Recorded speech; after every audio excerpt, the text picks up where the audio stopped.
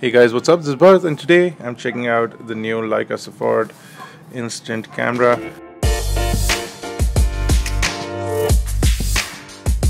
Now I do have a bunch of instant cameras including the Fujifilm Instax with me, and I saw this camera and I saw information about it when it was launched and I really wanted to get it, and I was in a Leica store today and I happened to glance upon this camera and I really wanted to get it. So I paid $299 here in the US for this particular camera. It's available in three colors: a white, which I didn't like so much, and an orange, which also I did not like, so I got it in the mint color that you see over here. It's available for $299 plus taxes, and then you'll need instant film because it's one of those cameras that will immediately print out an image almost like an Instagram format again. So then I got the Leica film. The Fujifilm film was slightly cheaper, but I decided to get the Leica film because I wanted to test it out anyway. So let's take a quick look. So the boxing and the packaging is more or less identical to many other Leica cameras, but obviously this is a much cheaper camera from Leica. So it's basic. It says here ready in 4 minutes. It gives you a print of the camera itself. Some interesting things over here. It tells you what all you have in the menu options. It's also almost quite identical to the Instax camera. So it's possible that Fujifilm is making this camera for Leica. So you do have a bunch of documentation over here, some instructions on how to load up the film, etc. And it does come in a whole lot of languages, as you can see here. Hopefully there's an English in there. And then you get a strap.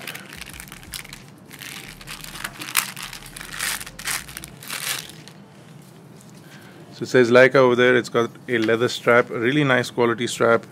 And I might use it on my other Leica camera because I don't think I'm going to be putting a strap on this. I mean, unless I'm taking this while I travel or walk around, then I might put a strap on it. Okay, so it uses the same battery. If any of you have the Instax camera, you'll realize that it's the same battery as the Instax camera. It's a 740 milliamp hour battery with a real capacity of about 700 milliamps. So that's good enough, I guess. See what else we get over here. I'll get some converting adapters so that I can charge it in other countries including India, and you get a standard US style adapter pin, and then you get the adapter itself, which is also quite identical to the one on the Instax. That's what the charger looks like. So the battery is rated for about 300 pictures, so hopefully I can test that out as well. So this should plug in like that, no problem. And if you do have one of those tile cables, then you can just plug those in here and you don't need any of these. So you have a bunch of options to use the charger. That's more or less it. I'm going to jump directly into the camera now because I'm quite excited to get this going. So that is the camera. It looks pretty good according to me. Again, let me zoom in and focus for you guys. So that's the camera itself. I've got this in this mint color. It's slightly on the blue side. I don't know why they would call it mint, but it's got a nice brown fake leather accent over here. This is your camera shutter button. You also get this little mirror over here, so if you want to take selfies, you can potentially use it to frame yourself and then click a picture. You do have a standard xenon flash and an optical viewfinder, so you can basically look through here to frame up your images. And then this opens up, and that's where your film loads in. So let me open up a box of film and load that up. So that's the film, and I believe the first one is a blank, so the minute I pop it in there, it's going to throw a piece of film out. So I'm going to first power the camera up with the battery. Hopefully it has some charge in there, otherwise I'll have to stop the recording. It looks like it's fully charged, or at least partially charged. It's enough. So the camera lens pops out like that. Again, I haven't really used it or checked it out, so I'm going to be testing it a little later. So the yellow line lines up with the yellow line on the cartridge. Then you simply place the cartridge in there, and when you close it up, it's going to throw out the blank like so. So retro, you've got to love that. And then basically your camera is ready to go. I'm going to close up the battery door, and I'm going to show you some of the options that you have over here. So you have a bunch of shooting modes. So there's a selfie mode, as it shows you over here. So you have a selfie mode, you have something like a party mode, people in party mode, which is these two glasses or these two wine glasses, and then you have basically fast motion or sports mode, and then you have macro, that's pretty common, and then you have double exposure. So this is really cool. It allows you to click a picture and then click another picture on top of the picture and get a double exposure shot. A lot of apps now do that. I don't know what that is. Possibly a document, or it's a bulb. So basically, as long as you hold the shutter, the exposure opens, so you can get a long exposure shot on this. If you have a low light environment, you can possibly use this to get a really nice picture. It'll have to be stable. This is a timer. It's for 10. You can get a timer for 2 seconds, and then you can turn off the timer. Now you got the flash on, auto.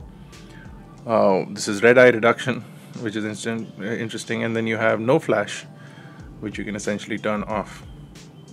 You can also put in a bright mode, which is essentially it's sunny outdoors, or a half bright mode, and that's basically it. So I have no modes selected. I'm going to try and click a picture of this plant over here and possibly get a nice image for you guys.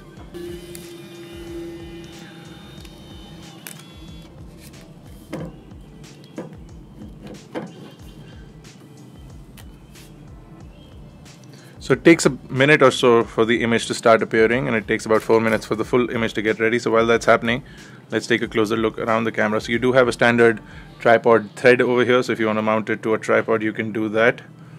The type is 2754, that's the model number of the camera. It is made in China, but it is designed in Germany. You still get the Leica red dot over here, and like I said, the selfie mirror is over here.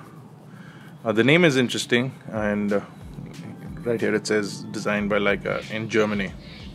So once you do have the film in there, it's recommended that you don't pull this open, otherwise you might lose the film. But in most cases this film is sealed, so you won't really lose it, but it's recommended that until you run through all your images, all the pictures that you want to click, you shouldn't be opening this latch up.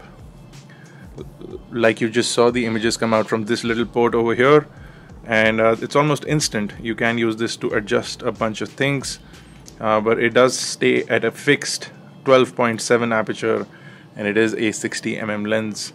But for the kind of camera it's pretty cool, and you can see this image developing over here. It still takes some time to get all the color and everything, so I'm just going to leave it to the side.